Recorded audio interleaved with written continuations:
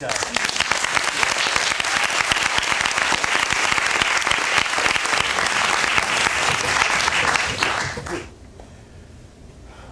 tell you a story. We were defending two Negroes charged with murder in a race riot in Columbia, Tennessee, near the birthplace of the Klan. Word had gotten out that if we tried to sleep there in town, they'd kill us. So we drove 45 miles to Nashville every night. We just left town a little after sunset. I spotted 3 or 4 state police cars. We get pulled over, I'm at the wheel.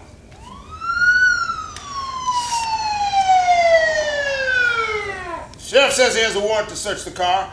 And then the sheriff tells him, well, okay, boys, go ahead and search the trunk. I tell my people, don't let them plant anything on us.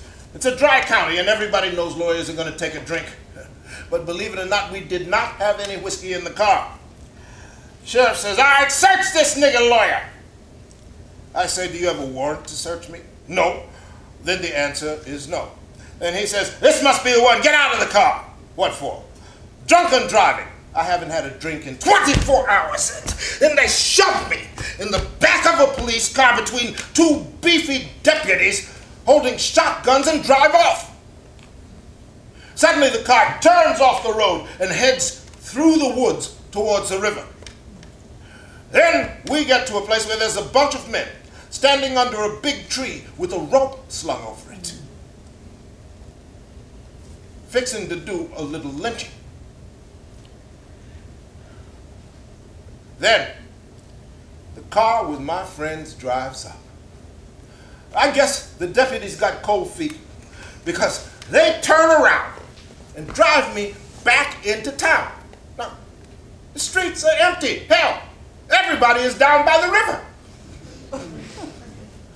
And the sheriff says, all right, nigga.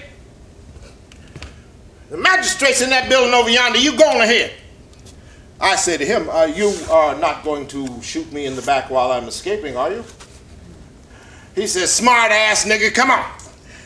He takes me over. Little magistrate's 5 foot nothing. He says, what's up?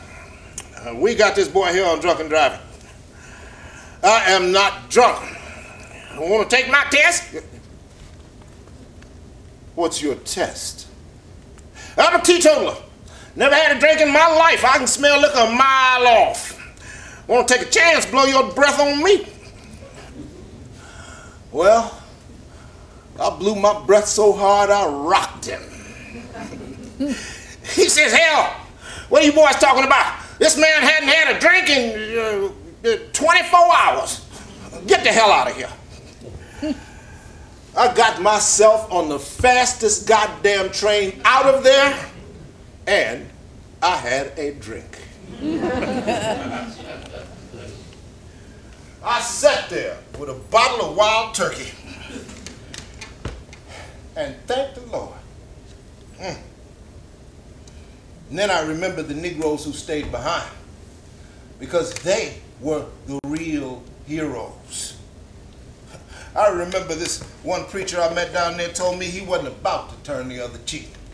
He said that in the glove compartment of his car he had 2 things, a Bible and a .45. He told me he'd try the Bible first.